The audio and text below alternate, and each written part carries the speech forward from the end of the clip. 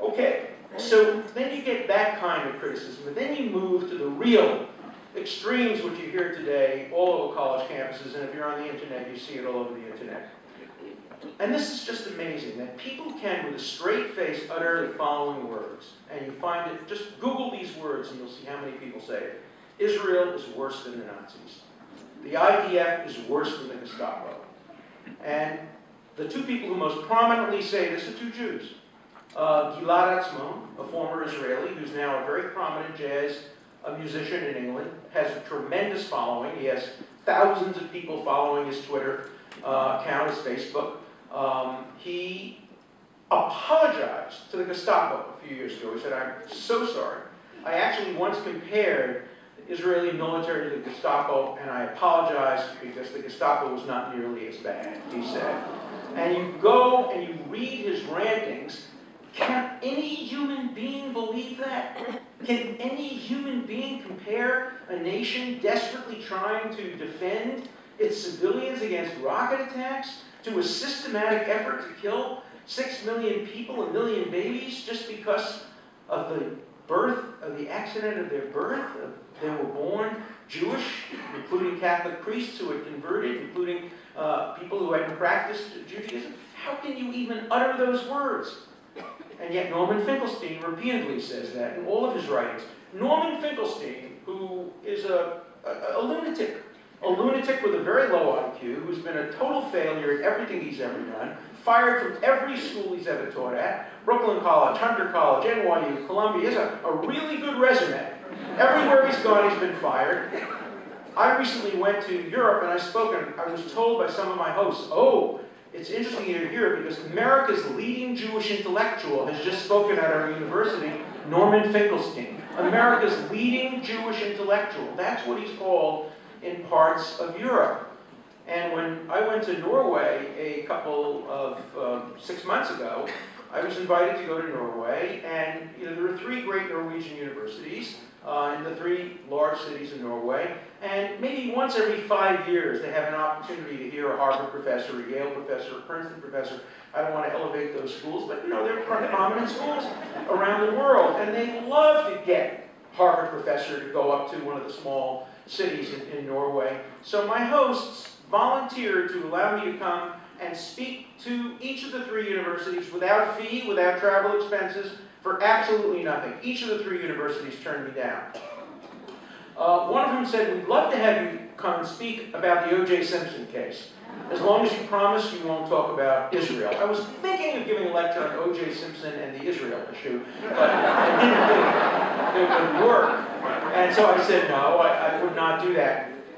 To their credit, in each of the 3 universities, student groups invited me. And I started my lectures in each of the 3 universities by saying, "Students, your faculty are here or not here. They don't trust you. They don't want you to hear both sides of the issues. You've heard Finkelstein. You've heard Atzmon. You've heard Mearsheimer. You've heard Walt. You've heard Elan Pape. You think you've heard all sides of the issue. You've heard extreme, extraordinary left-wing anti-Zionism and anti-Semitism, moderate left-wing extreme anti-Semitism, and maybe a little bit more to the center, but you've never heard anything like a pro-Israel speaker." And the students gave me a standing ovation. They didn't agree with everything I said. Clearly they had been brainwashed for many years. Many of them had signed a petition calling for the end of the occupation. Capital T, capital O. The occupation, beginning in 1948. That's the occupation they were talking about. They weren't talking about an occupation in 1967. They were talking about an occupation beginning in 1948. And that's what's going on at European universities today. And then you got Noam Chomsky. He doesn't say, to his credit, he doesn't say that Israel is worse than the Nazis. He says they're just as bad. He compares them to the Nazis, but he doesn't say they're worse. But he compares them to the Nazis. It's an odd thing for him to be saying, having written an introduction to a book by a man named Khorasan, who was a Holocaust denier, and Chomsky was prepared to jump into bed with a Holocaust denier, not only defend his right to free speech, which I would do as well, but write an introduction. What a difference. It's There's an enormous difference between defending somebody's right to speak and handing out leaflets and urging people to come and listen to the speech. I know I've defended the worst people in the world, but I don't support them. I don't defend them. I tell them I'll defend you from 9 to 5 o'clock at night. I'm out condemning you. I'll give you an interesting story about that. So Arafat died. His death was untimely. If he only died 4 years earlier, we might have had a peace process, because he wouldn't have been there in 2000, 2001 to reject and to commit what Prince Bandar of Saudi Arabia called a crime against the Palestinian people. But he died a few years later, and Justice for Palestine students at Harvard decided they wanted to fly the Palestinian flag to commemorate his death. Harvard foolishly said, no, you can't fly the Palestinian flag. You can only fly flags of countries that are part of the United Nations. We're a university against that rule? I don't know. So who do the Palestinian students come to defend their free speech rights? Me. So they asked me if I would defend their right. I said, sure, I'll defend your right, and I will, I think, win the case. But you have to understand that when you put that flag up, I will be there handing out leaflets telling the truth about Yasser Arafat. And they said, that's okay. And it was a wonderful day. They hung their flag, I handed out the leaflets, the First Amendment, freedom of speech prevailed, and we won the debate in the marketplace of ideas. And, you know, it's important to take on these cases and these causes in the marketplace of ideas. Let me tell you another story about that. You all know that Michael Oren was invited to speak at the University of California, and they tried to prevent him from speaking. A year earlier, I was invited, and they tried to prevent me from speaking, but I'm not as polite as Michael Oren. I just shouted over them, and I wouldn't let them interrupt me. But I started the speech. It was an audience about this size, and there were about 100 students on this side wearing kippot and blue and white and Israeli flags, and about 100 students on this side wearing Palestinian flags and keffiyehs and having, you know, Palestine, we will be free from the river to the sea, that kind of thing. So I started, before I started my speech, I said, I just want to ask, how many students in this room regard yourselves as generally pro-Israel? 100 hands went up there, smattering of hands in the middle.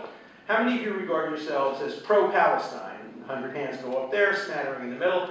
How many of you really haven't made up your mind? A lot of hands went up. I said, all right, now I want to ask two questions.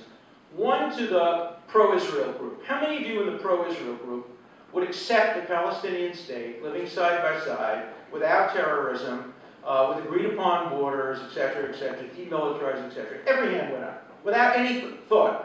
I then said, now I want to turn to the pro-Palestinian group. How many of you would accept a non-expanding Israel state, one that had agreed-upon borders, etc., living in peace? They mumbled among each other. You could see they were looking for their leader. They all, not a single hand went up. The debate was over.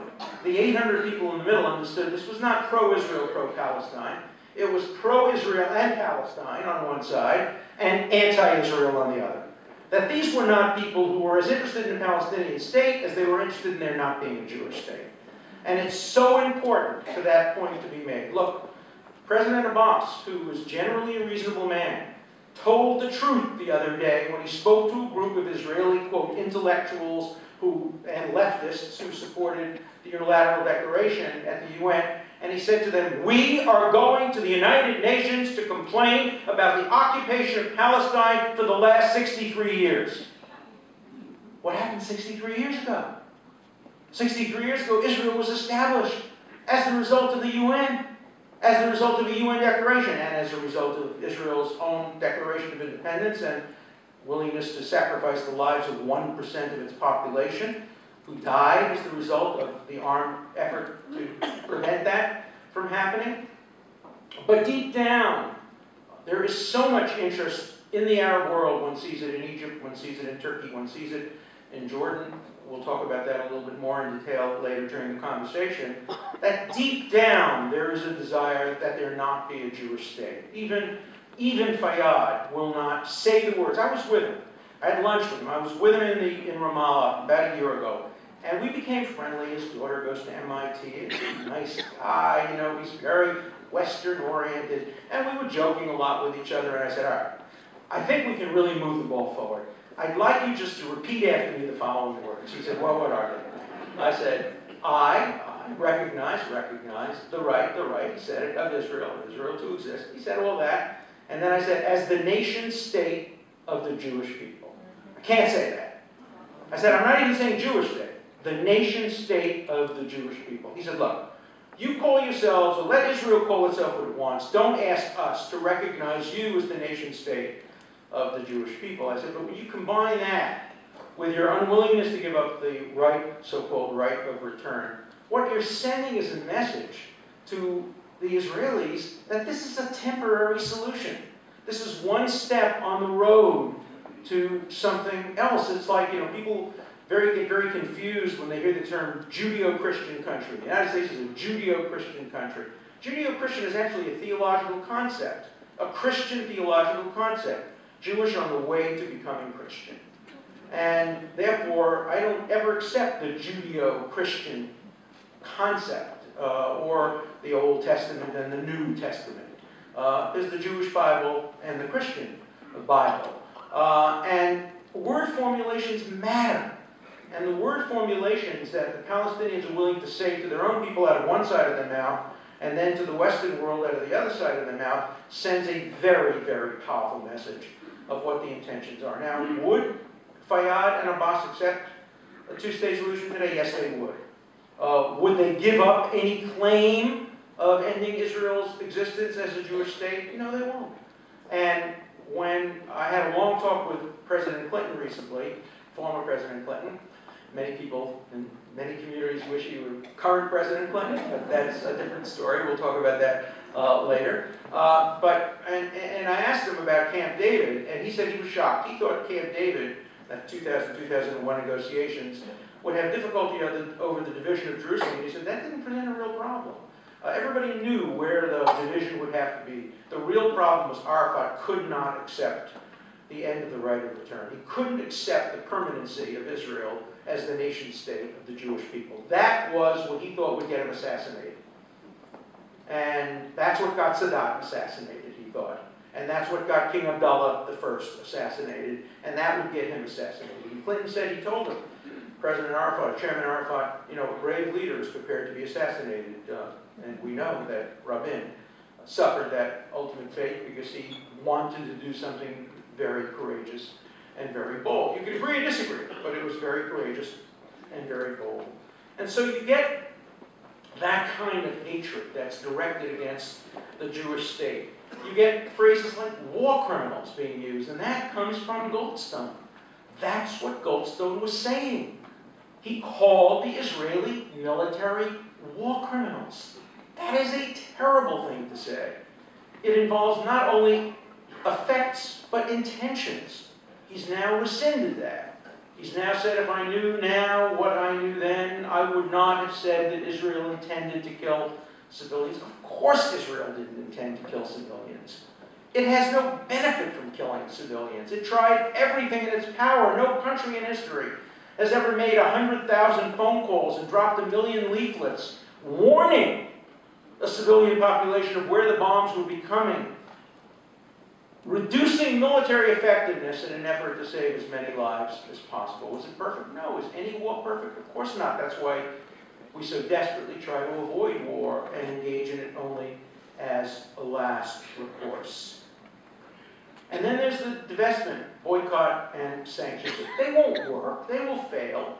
But what they're doing is trying to create a model of opposition to Israel that parallels the model that was used successfully against South Africa. And here, I think, is the most dangerous aspect of what's going on college campuses today. And for me, the facilitators of this are well-meaning people sometimes. And here I mean to include both J Street and Peter Beinart, who's somebody I know well, and who's writing a book that will be a big bestseller in the United States. And what they're doing is they're claiming that our generation, I look roughly around the room, and I see many of you my age, some a little older, some a little younger, but the generation of Jews that remembers 1948, that remembers 1967, that remembers 1973, that remembers Entebbe, that generation of Jews, J Street, is telling the world, and Peter Beinart is telling the world, that's your grandfather's Cadillac, your grandfather's Oldsmobile. That's old-fashioned. Join the new Jews, the new supporters of Israel. We're the supporters of Israel who support the United States condemning Israel in the Security Council when it does something that we disagree with. We're the group of Jews who thinks it's okay to bring Goldstone to the United States and introduce him to members of Congress. We're the group of Jews who think Iran doesn't pose a substantial threat to America and we should take the military option off the table. We're the group of Jews who think Israel is primarily at fault, not the Palestinians, for why there is no peace in the Middle East. And what they are doing is they are breaking down the greatest tradition in Jewish life, l'dor v'dor, from generation to generation. They are dividing us by generations. They are turning our children against us. They are turning our grandchildren against us. They are trying to turn our students against us. There is nothing more dangerous than that divisiveness that's occurring today within the Jewish community. And it has a benign face, the face of liberalism, the face of progressivism. Well, no one is more progressive than Irwin Cutler, and I hold myself out in the same way. We are progressive supporters of Israel. We are similarly supporters of Israel. We were there before the founder of J Street was in diapers. We understand what it means to defend Israel from a liberal perspective. And we will continue to do so. And they are trying to persuade the world that people like us don't exist. When you read the writings of Peter Beinart, he doesn't ever mention an Irwin Cutler or an Alan Dershowitz, because we don't support his thesis. We are liberals, progressives who support Israel. J Street had to go so far as to create an ad. Google the ad on television. You won't believe it. If any of your children belong to J Street, show them this ad. It says, there are two groups, those who favor peace and those who are against peace. Those who are against peace, and then it shows Newt Gingrich, and they have him saying, I don't think Israel should give up the territories. Sarah Palin, and they have her saying, I don't think Israel should give up the territories. I don't believe in the two-state solution. Then they have me, standing right next to them. I've never voted for a Republican in my life.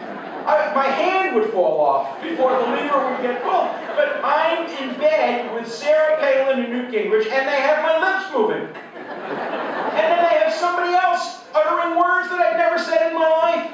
And they're sending this out, and they're saying, these are the three people who hate peace. Which side are you on? Their side, or Barack Obama that comes up on the screen, and Hillary Clinton comes up on the screen.